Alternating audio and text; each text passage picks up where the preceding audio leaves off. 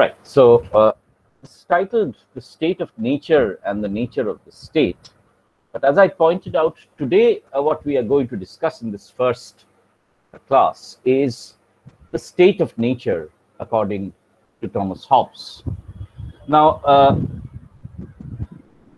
as I was suggesting, from the beginning of the century onwards, the idea of the divine status of the monarch as God's agent on earth was undergoing a kind of a question. There were fundamental questions being asked. What was the human state of nature like? How did human beings evolve into a state? How did human beings behave in togetherness? And more importantly, who possessed the rights? Was the right possessed only by the monarch? Did the concept of absolute monarchy mean that the rights were alienated from the individual himself? And finally, why did human beings organize themselves into a state? But you might ask me a few questions here and ask, what were the primitive societies like? How did human beings organize themselves into a state? And what were the models of the state like? Now, as you are aware, this question of the primitivity of man and the primitive state of nature would mean purely existence for the sake of existence and self-interest. In that state, of course, there's no organization into society. People would hunt in packs. But this was a state of primitivity and degeneration, which the Enlightenment would, of course, be very afraid of. Right? Now, we have, of course, models of the state emerging in early civilizations. In Europe, of course, the more important classical idea would be that of the Greek state or the police, where people were supposed to be organized into political existence, and that there were clear laws, modes, and patterns of behavior, and therefore this would be the ideal to which the 17th century would probably look at. At the same time, as I was pointing out, certain very fundamental questions were being asked. What exactly did the divine right of kingship mean? Now, if the king was God's representative on earth, then there were no rights to the individual. Individuals were alienated from their rights, and all rights were subsumed within the body of the monarch. What if the monarch was not a very egalitarian individual? What happened if the monarch came into conflict with his subjects? Would somebody be forced to obey him? Could somebody then rebel against him? Now, this came into forefront during the time of James, 1603 onwards. And of course, they would again come into greater, I would say, focus once Charles I came into power. And Charles, if you remember from our discussion earlier, was an extremely unpopular monarch, did not take parliament into cognizance, and was therefore stoking this element of conflict between the people and the sovereign. Therefore, there's always this debate about who the monarch was, what his rights were, what the subject could do, and whether any course of rebellion was possible if the monarch failed in his duties. So we are looking at two kinds of duties here. One is the duty of the subject, and the other is the duty of the monarch. Now, the other question that I would really like you to also ponder is this question of human nature. Now, you can, of course, see during the Enlightenment the movement towards the question of the body and the mind, the senses and rationality. Now, the Christian view of the human state was articulated most passionately, I would say, most violently in a sense, by somebody like Calvin, who would argue that human nature is by itself fallen. That is to say, human nature is sinful, and therefore we needed to be punished in order to improve or purify it. Of course, in the New Testament, it is Christ who takes upon himself the punishment to free human nature of its evil. But once again, this question of evil, this question of chaotic human nature, completely dominated by the senses, is something that we also need to take into cognizance when we are discussing Hobbes. So you actually have a varied number of discourses floating around about the nature of the state and the human vis-a-vis the state, the question of the state. What was the relationship of the human with reference to the state?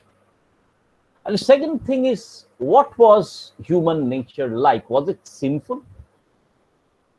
That human beings were by nature, they were sinful and they could be led to piety by religion? These were questions which were asked during the Middle Ages, during the Renaissance, and were coming into the forefront, especially with a monarchy that was wobbling, or that was having a crisis with its population. Now, where does the importance of Hobbes lie? Now, Hobbes, as I will very quickly point out, came from a range of disciplines. He was a philosopher, he was a mathematician, he was a physicist, but above all, I would say he was a materialist. And therefore, he suggested that to understand how people behave, it is important to understand why they behave in this way. Right? So he was providing a kind of a rational dissection of what the human state of nature was, and therefore how that human state of nature could be organized into the concept of a state. আমি তোমাদের যেটা বলার চেষ্টা করছি সেটা হচ্ছে যে মানুষ কিরকম এবং তার ফলে কিরকম ভাবে তাদের অর্গানাইজ করতে হবে into the nature of the state. Right? This is one fundamental question that he was asking. But why was he asking the question when he was asking the question?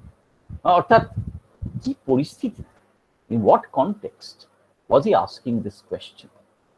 And that is where your timeline becomes important, because you have seen that from 1625 onwards, you have a monarch who is unpopular, a parliament who is opposing this monarch.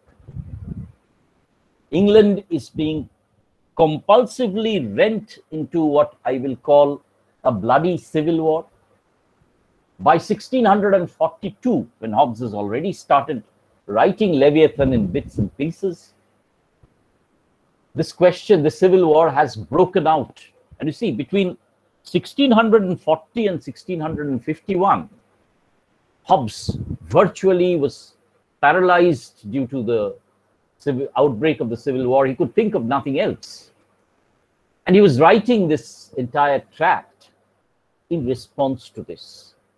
This was published in 1651, by which time, you see, something else has happened, that the king has been beheaded in 1649, and the parliamentarians are coming to power. So it's an interesting tract in the sense that Hobbes has started writing this during the period of the Civil War, but when he's publishing it, the Civil War has come to an end and the parliamentarians have come to power and Cromwell is on his ascent. Now this is very important about the debates on Leviathan, which we'll talk about a little later on. But now that I assume everybody is here, I can now switch on to what I will call the slideshow mode and talk about our text, that is Leviathan. Now Hobbes, as you can see, starts off in the Renaissance, and he lives a very, very long time, almost 100 years, at least 90. And therefore, he has witnessed both the theory of the divine right of kingship, the reign of James, and also the era of Charles. And he's also looking at Cromwell and Charles II. So Hobbes is a man who has lived through English society in tremendous churning. So these are the political contexts of Hobbes. As you can see, the English Civil War, outbreak in 1642, but even then, starting off from Charles's period onwards, ending with the beheading of Charles in 1649. 1651 is Leviathan. 1653 approximately, Cromwell is the Lord Protectorate. 1658, Cromwell dies. 1660, the restoration of Charles II. Hobbes is living on all through this time. Now, Hobbes initially was the secretary to Lord Cavendish. He fled to France when, this is very important, he fled to France, especially Paris, when the Civil War broke out. Right, he supported the Royalists initially, and therefore when he wrote in favor of the Royalists, he anticipated being persecuted. Therefore he fled to France. He was there the tutor to Charles II. So it places Hobbes squarely, as it were, in the Royalist camp. Right? And then he was, when Charles II came back, he was readmitted into court, given a pension. But, you see, being a materialist and writing a tract solely on the material human nature without much reference to God, Hobbes was very scared that his tract would be considered atheist. It was. In fact, during the Restoration, anybody who did not believe God and was a materialist was called a Hobbist. Right? Therefore, Hobbes was scared that, his tract, and his tract was mentioned as one of those tracts which was atheist, and therefore it would be burnt. So Hobbes was fearing for his life when the monarch had come back. But along with that, what I want to emphasize is that Hobbes, in his own right, was an important mathematician. He, in fact, had conversations with the continental mathematicians of Italy and France, notably Pierre Gassendi. He interacted very, very robustly, I would say, with Descartes, often, contradicting Descartes' prioritization of the mind, suggesting that the body and its mechanisms were equally important. In fact, Descartes included Hobbes's objections in his text. They quarreled, they debated, respected each other, but had a falling out later on. Hobbes was also familiar with the scientific discourses of mechanics, optics, and therefore the material sciences was a very important part of Hobbes's entire horizon of ideas. Why am I sort of going on and on with this? I want to lay before you 2 or 3 facts. Is that we cannot divorce Hobbes's writings from the political context in which he wrote. And that political context was squarely the English Civil War. He was responding to the questions that the English Civil War had thrown up. What were these questions? To what extent was the right of the king? What was the duty of the subject? What if the king did not fulfill his duties? Could rebellion be justified? How does one respond to authority? Why do we accept authority? What is the power of the state? What is the nature of the state? These are very fundamental questions that, lay the basis of political science, freed from religion, as it were, as a secular subject. And therefore, Hobbes was the first philosopher to systematically talk about politics in that sense of the term, although you might argue that it was Aristotle. Hobbes was the first early modern philosopher to talk about politics in a very ordered, methodical sense, and therefore can justifiably be called the father of early modern political science.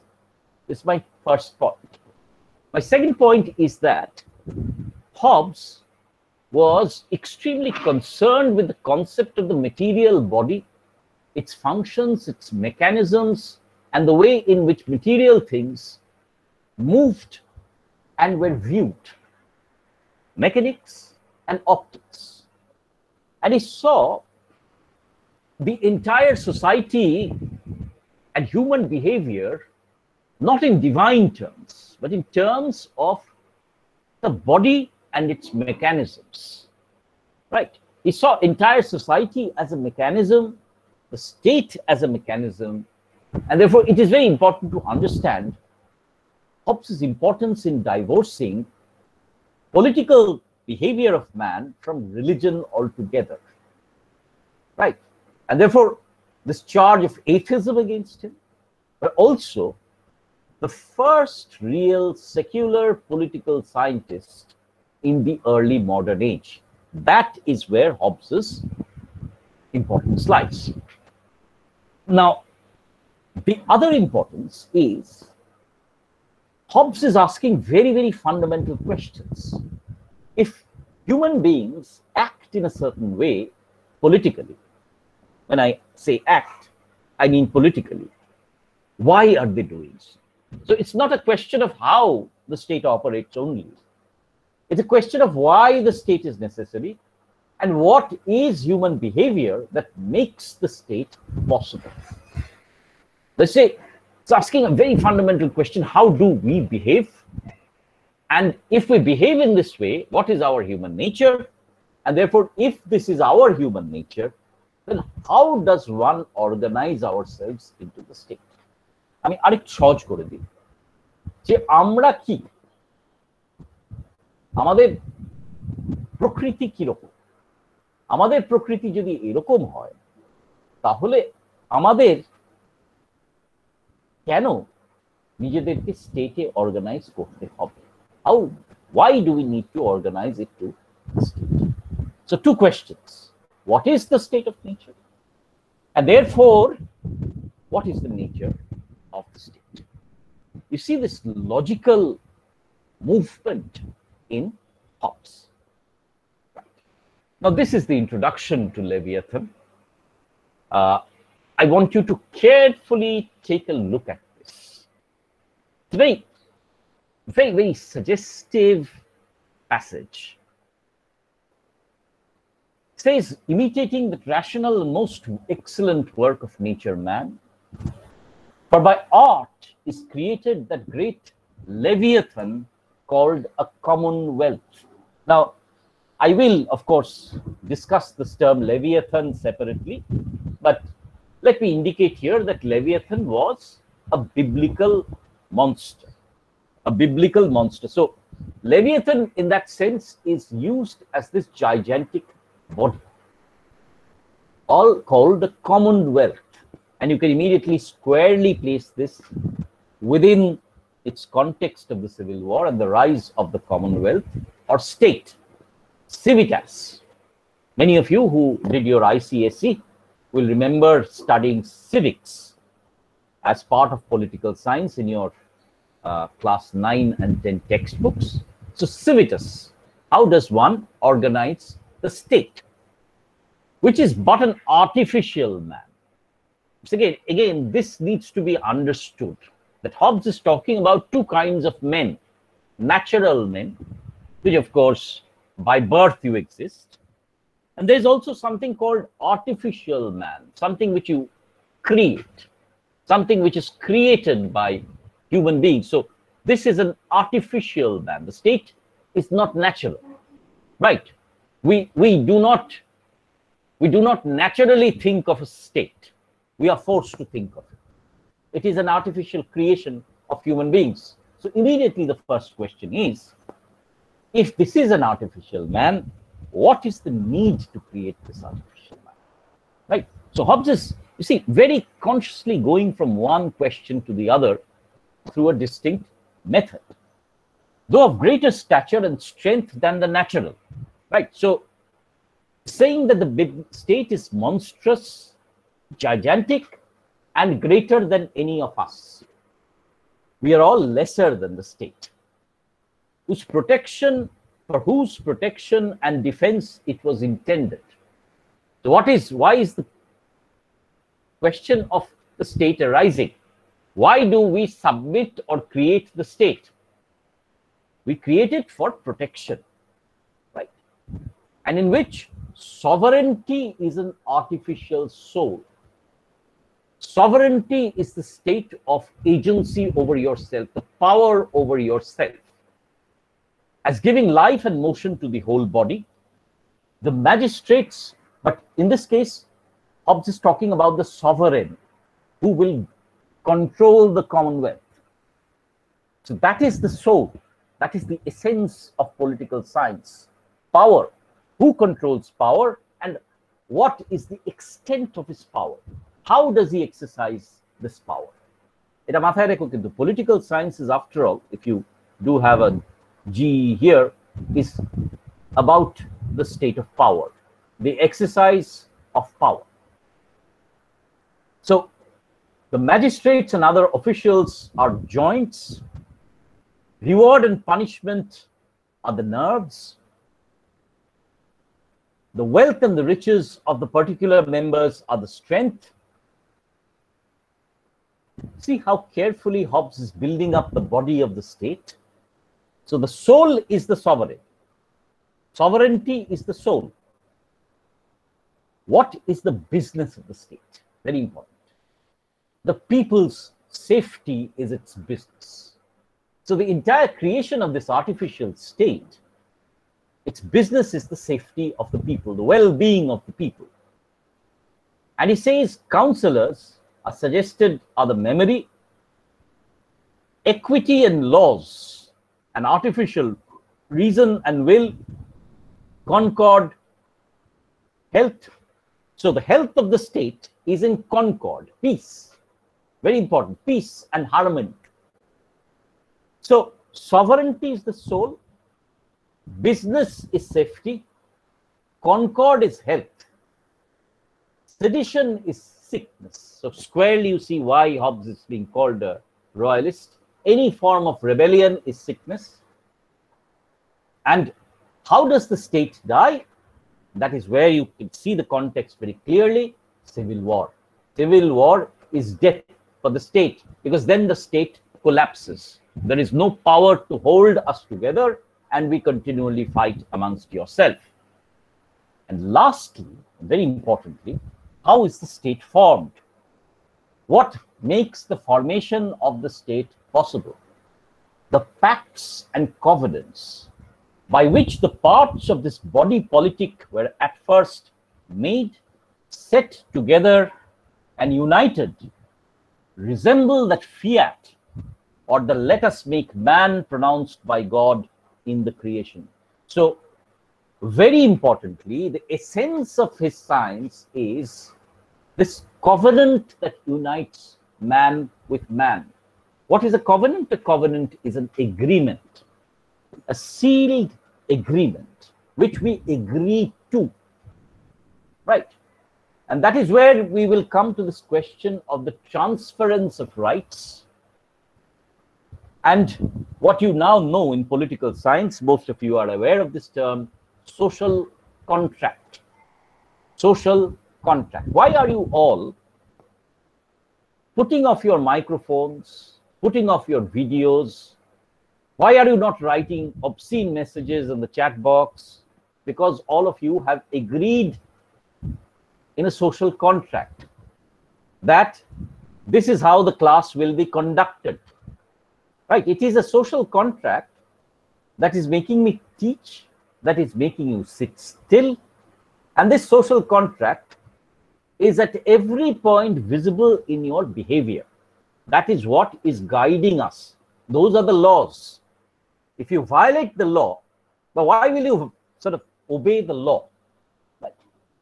You obey the law, Hobbes says, because you fear that if you do not obey the law, the state will punish you. Right? Therefore, this question is that naturally, would we like to obey the law? Are we law-abiding citizens? Why does one obey the law? That's a very important question. What is the necessity of the state? Is it our rational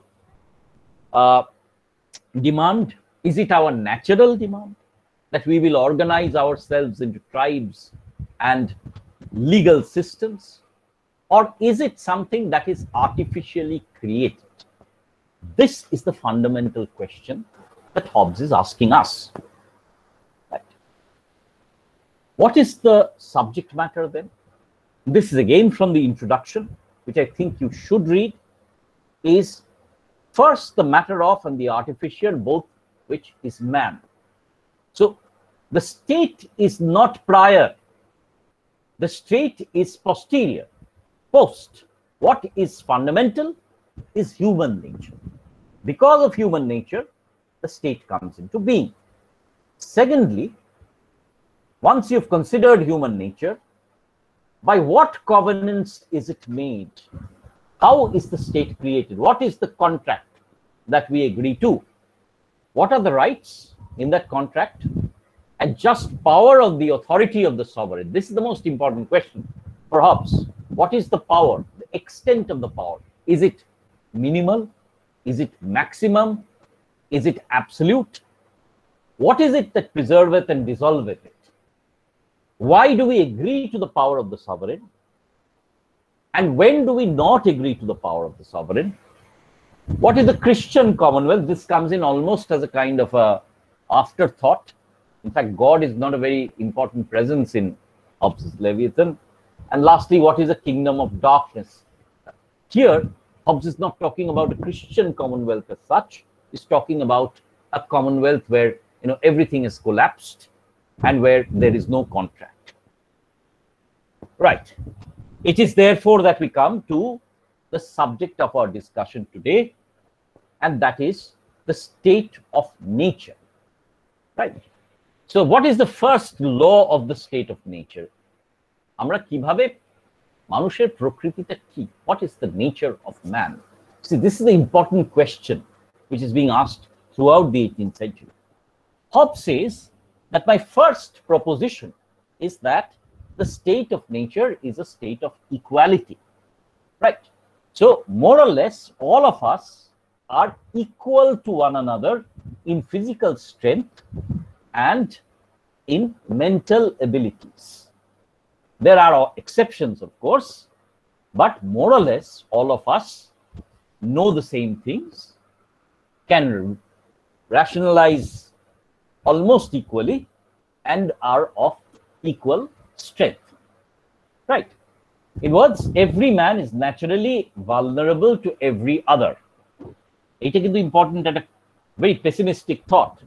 That if X, say for example in this class, wants that, I don't like Amrit much, then he or she can jolly well slit my throat, and I can do very little about it because he or she is more or less as strong as I am.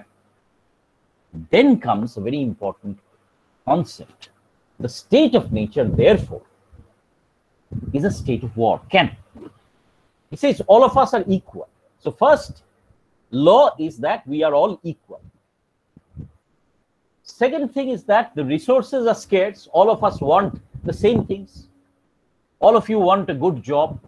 All of you want good food, a good house to live in, but resources are scarce. Therefore, what will we do?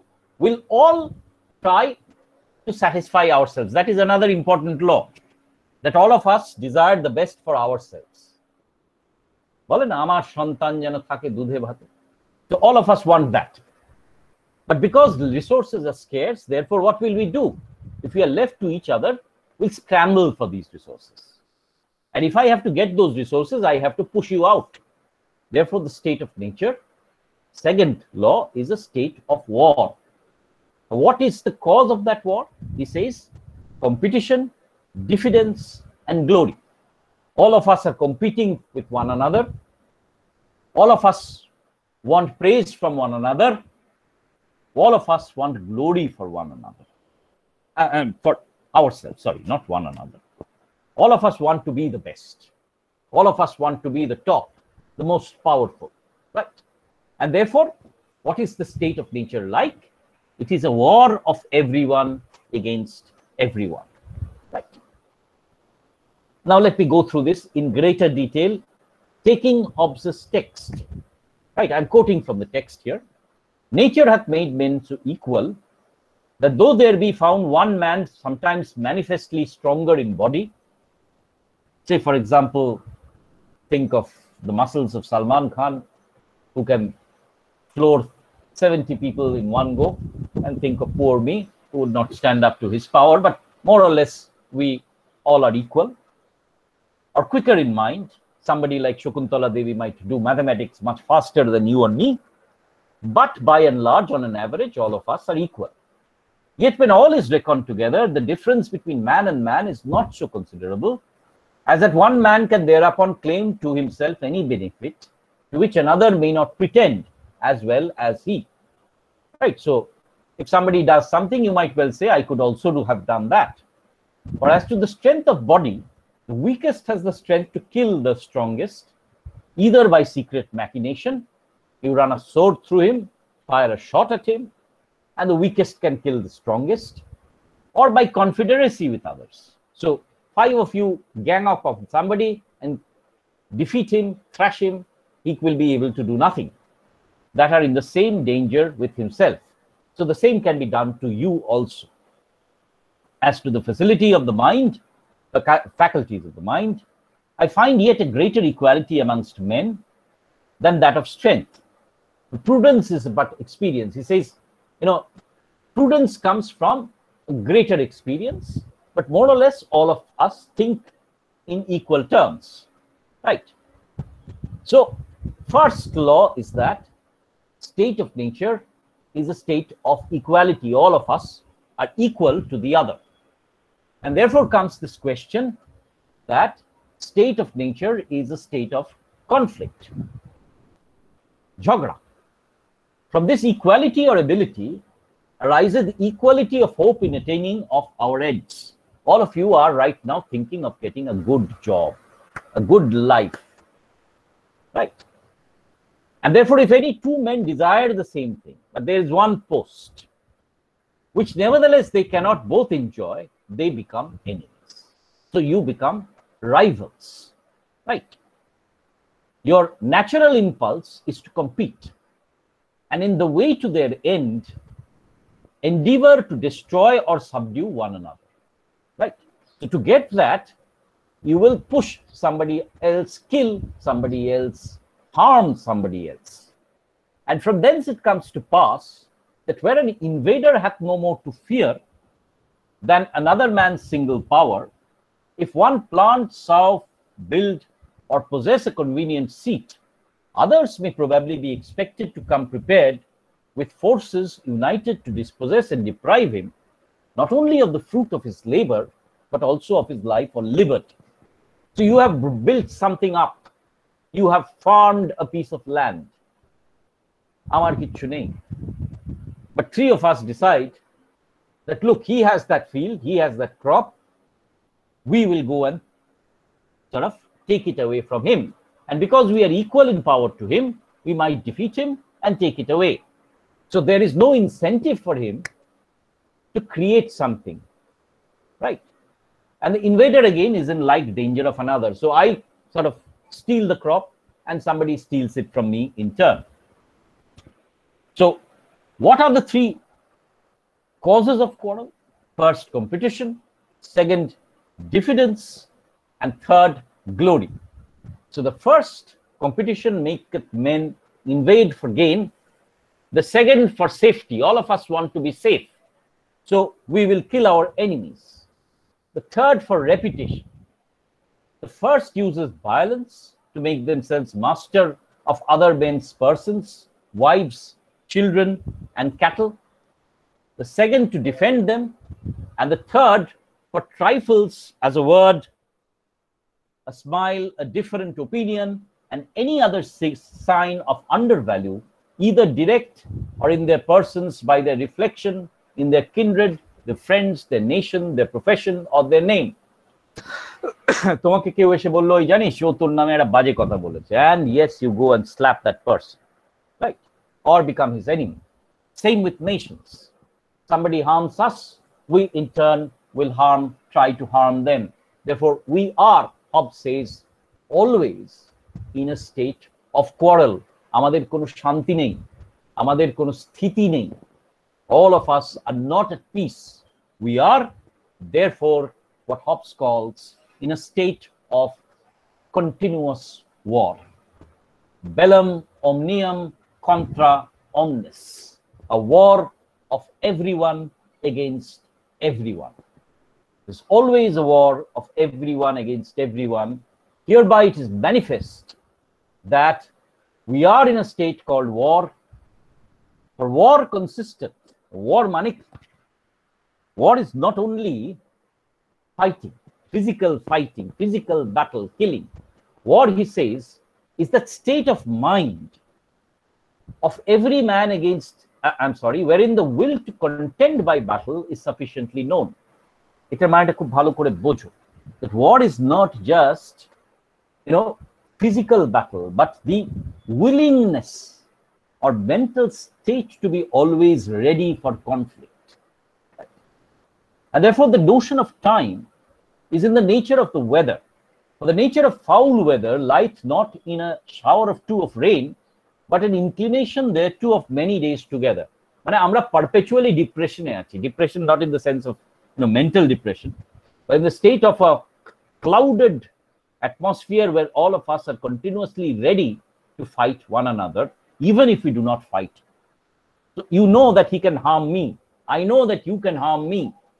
And you know that I can harm you. So we do not trust. We do not have peace. We do not therefore create, because we know that our creation might be taken away. But the known disposition hereto, during all the time, there is no assurance to the contrary. All other time is peace. So when we know that we are secure, we know that nothing evil will happen to us, that there is a force that can control any violence against us, then we are at peace. This is very important. How does one overcome this state of nature and move towards a state of peace? Right. Therefore comes the climactic part of this passage. This is what you will read for your exams. This up till this part. The next part is, of course, something which we'll talk about more extraneously, is whatsoever therefore is consequent to a time of war, where every man is enemy to every man, wherein men live without other security than their own strength, in such a condition, যদি এরকমই অবস্থা হয় যে আমরা সবসময় ভয় পাচ্ছি যে আমাদের অন্য কেউ মেরে ফেলে দেবে, সবসময় সতর্ক থাকতে হচ্ছে যে আমাদের কিছু ক্ষতি হয়ে যাবে কিনা, in that state there is no place for industry. Will not create anything, because we know that it will be taken away, because the fruit thereof is uncertain. Consequently, no culture of the earth. কেন আমরা culture করব? তাহলে আমাদের তো মেরে ফেলতে পারে। No earth, no navigation, nor use of the commodities that may be imported by sea. Therefore, no trade, because after all, if the trader has to sort of keep his money, then he must have peace.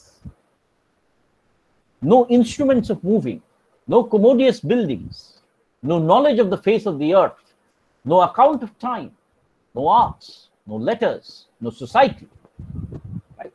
Therefore, it is a total collapse. It's where every man is enemy to every man, and war might break out any moment. বুঝতে পারছো? It is thick. This is what the Civil War was. This is what a time of civil war was. Continuous conflict between men. Distrust, mistrust, loss of trade, loss of commercial activity. And therefore continual fear and danger of violent death. Conflict might break out in any part of the country at any moment of time, or between two houses, between two mahallas, between two localities. And therefore, what is the life of man like? The life of man is solitary, poor, nasty, brutish, and short. এই দেখবে এই কথাটা আমি বারবার I will be repeating in the course of your classes. Life of man, solitary, poor, nasty, brutish, and short. এটা হচ্ছে Hobbes's description of the state of nature. So what are the basic precepts? Let me sort of once again sort of summarize for you. One is that the state of nature is a state of equality. We are all equal in terms of body and mind. Two, therefore, the state of nature is a state of conflict. Right? What are the causes of conflict? One is power, two is diffidence, three is glory. Therefore, what is the state of nature ultimately like? It is a state of war, of perpetual conflict, of one man against another, of all men against other men, or the state in which we are ready for conflict. And therefore, what is the life of man like? It is a state of perpetual fear and anxiety. Hobbes is creating the state of perpetual fear and anxiety, and therefore what is life like? Human nature like is nasty, brutish, and short. Human nature, therefore, according to Hobbes, is pathetic. It is always marked by conflict. It is always marked by the readiness to battle one another. It is nasty, it is poor, and therefore it is short, because it might be ended in any way. Right. Let me quickly move on to what Hobbes is talking about, in fact, in the state of nature, is describing human psychology without any reference to summum bonum, or the greatest good. So Hobbes, obviously, it's a very pessimistic view of human nature, isn't it? Right. And therefore, he's talking about what we'll call summum malum, right? That it is, human nature is a state of great evil, but it is not a question of Christian evil. Please remember this very carefully, that it does not arrive from any malignancy or evil within us. There's no concept of moral or immoral, right? He says it is because we are like this, and that no God can allow us relief from this. It is man who has to adjust to this notion of human nature. And man has to create an artificial source of power whereby he may be freed from this state of nature. Right. And therefore, who is the philosopher whom Hobbes is countering? And Hobbes is therefore countering the foremost philosopher of the polis, of the person who suggested that man could stay in the city in an organized political life, and that is the classical philosopher Aristotle. What is Aristotle's thesis? Aristotle's thesis is, Aristotle wrote this treatise called Politics, where he says that human beings are naturally suited to life in a polis.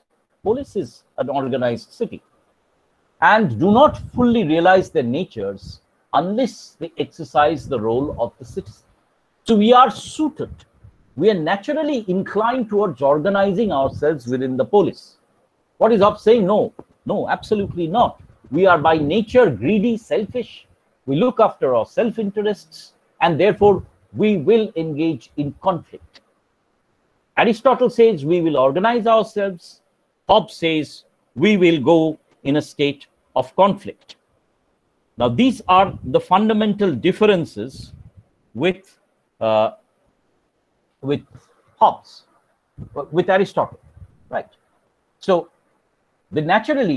Aristotle says Hobbes turns Aristotle's claim on its head. Human beings are by nature unsuited to political life, right? So, there is no natural self-restraint. They are ruthless and bloodthirsty. They are not moderate, and they are by nature aggressive. In other words, Hobbes says no human being is above aggression, and the anarchy, that's the word, anarchy, that goes with it. Right. Let me come back to another concept. This concept of morality. What is Hobbes saying about morality and religion as such? Now, is this therefore immoral, this state of nature? Hobbes says no, there's nothing of morality. There's no question of morality here, because we are by nature like this. Therefore, nothing can be unjust in the state of nature. The notions of right and wrong, justice and injustice have no place. Where there is no common power, there is no law. Where no law, no injustice, force, fraud, justice and injustice are none of the faculties of body nor mind. They are qualities that relate to men in society, not in solitude. So in solitude, by yourself, you are aggressive. You do not believe in any morality. The only morality that you believe in is you have to protect and preserve yourself. That is what Hobbes is saying, that all of us at the end of the day want to protect and preserve ourselves. Therefore, no property, no dominion, no mine and thine distinct, but only that to be every man's that he can get. Orthat, kere kure ja paro niye nao, নিজেকে preserve করো. And for so long as you can keep it, এবং সেটা রক্ষণাবেক্ষণ করো, কারণ অন্য কেউ এসে সেটা কেড়ে নেবে. And thus much for the ill condition which man by mere nature is actually placed in, with a possibility to come out. এবার প্রশ্নটা হচ্ছে, the next question that Hobbes is going to ask is therefore, if this is such a poor, pathetic condition, nasty, brutish, and short, what can we do about it? And the answer, according to Hobbes, is the social contract. And that we shall discuss tomorrow. But in the meanwhile, when we are in this concept of the state of nature, let me briefly talk about what are the responses to Hobbes. Right? A state of nature to Hobbes ekrokom bhabe bollen. He's saying that, look, this is how our state of nature is. Nasty, brutish, and short. It is marked by equality and conflict. It is marked by self-preservation. It is marked by violence. Now, the philosopher who answers Hobbes is actually John Locke.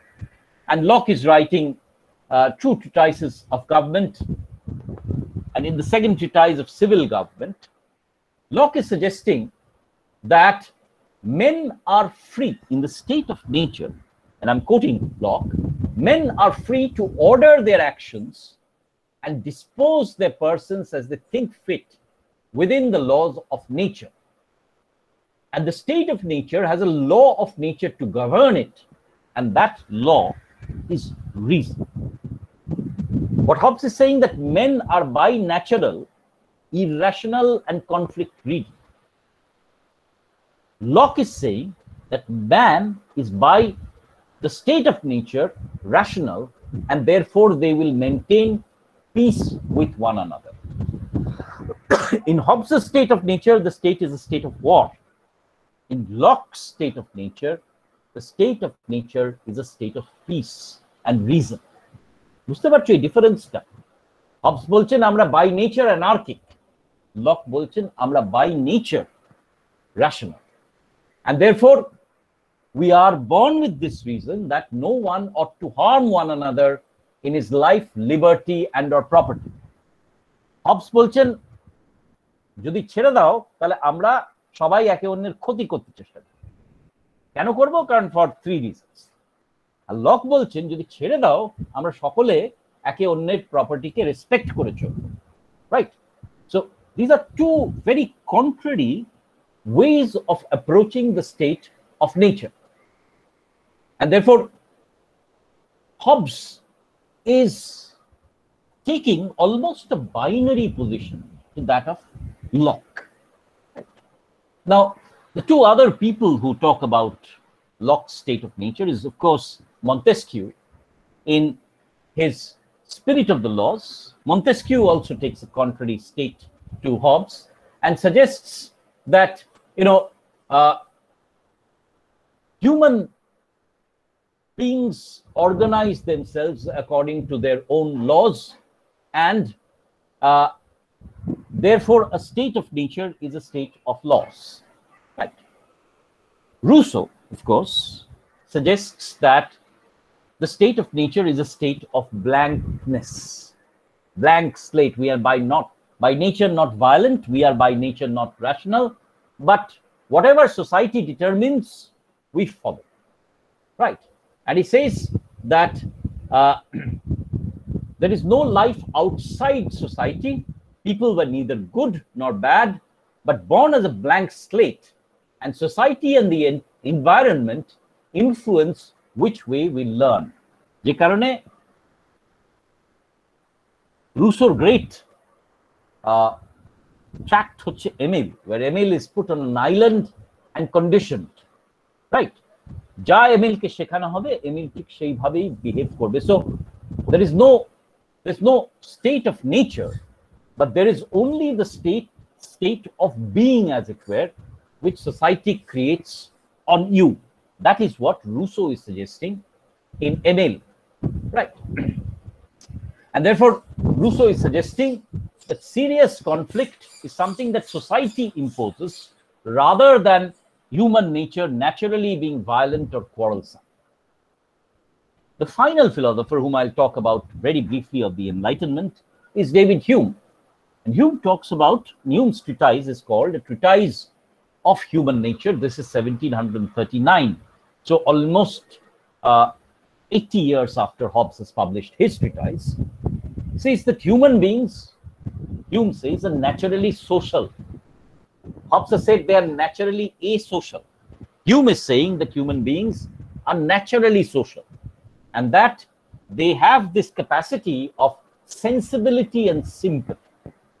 অর্থাৎ আমার আর তোমার সম্পর্কটা আমি তোমাতে sympathize করি, we understand rather than we be enemies, and that it is utterly impossible by men to remain in any considerable time in that savage condition, Hume writes, which precedes society, but that is very first state and situation may justly be esteemed social. This, however, hinders not their extending reasoning they're supposed to the state of nature, and he suggests also that of the origin of justice and property, mankind is universally benevolent, right? So what we have is quite a number of swirling ideas of human nature, অর্থাৎ মানুষের চরিত্রটা কিরকম, প্রকৃতিটা কিরকম। Hobbes বলছেন মানুষের চরিত্র এবং প্রকৃতি by nature is antisocial, is by nature he is selfish, he thinks about his preservation, by nature he is violent, nasty, brutish. Locke is suggesting by nature man is rational and therefore social, and therefore he will organize himself and by nature will not engage in conflict. Men are by nature peaceful and rational. Hume abar bolchen, Rousseau bolchen, there is no state of nature as it were. State of nature is a blank slate, and state of nature is created by society. There is actually no state of nature. Whatever nature you get is the nature that society impinges upon you. And finally, Hume is suggesting that the state of nature by itself is social and empathetic, অর্থাৎ আমরা স্বভাবতই একে অন্যের প্রতি সমব্যথী, right? So these are the various ideas which are swirling around. But what is important for Hobbes is the next question. If this is the state of nature, how can, and if the state of nature is a state of war, continuous war of every man against every man, then how can we get out of this? How can we arrive at peace? And therefore comes the question of social contract and the state, a question which we shall come back to in our next class.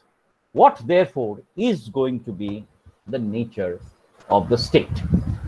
I think I have spoken for a considerable amount of time, and I will stop my recording right now. If there is any question, I'll be, of course,